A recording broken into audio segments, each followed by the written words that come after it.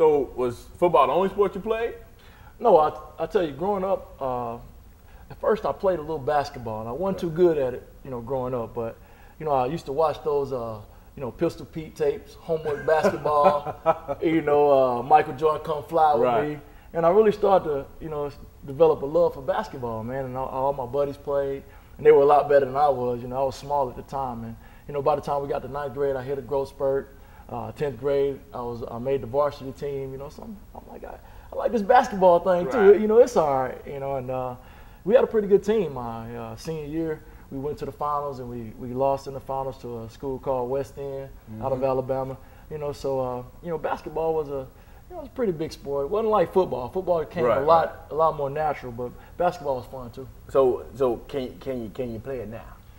You know what? I can go out there and I give you some good minutes. I ain't not what I used to be. Dennis Rodman. I'm more of a Dennis Rodman or Ben Wallace, a hustle player. I play pretty good defense. I get you some rebounds, and if I'm on, I give you a couple buckets. But for the most part, I'm a hustle man. Right. So we heard the personal side, the growing up part or whatever, and what you did growing up. Now explain to me your psyche, because when people watch you on that football field, you're jumping around. You're getting everybody riled up. You're a live wire. What is it? In your mind, what do you do to get to that point? And then keep it, because it don't go away. We could be up 20, down 20. Marcus gonna be out there jumping around, ready to go. Man, I'm just one of those players. I just believe that if you're gonna do something and you're gonna do it well, you got to be excited about it, man. Yeah. You got to be enthusiastic about it. And I can remember, watching some of those old NFL films, and Steve Sabol, he come on talking about all the players, and it seemed like all the good players were the hype ones. Ronnie Lott.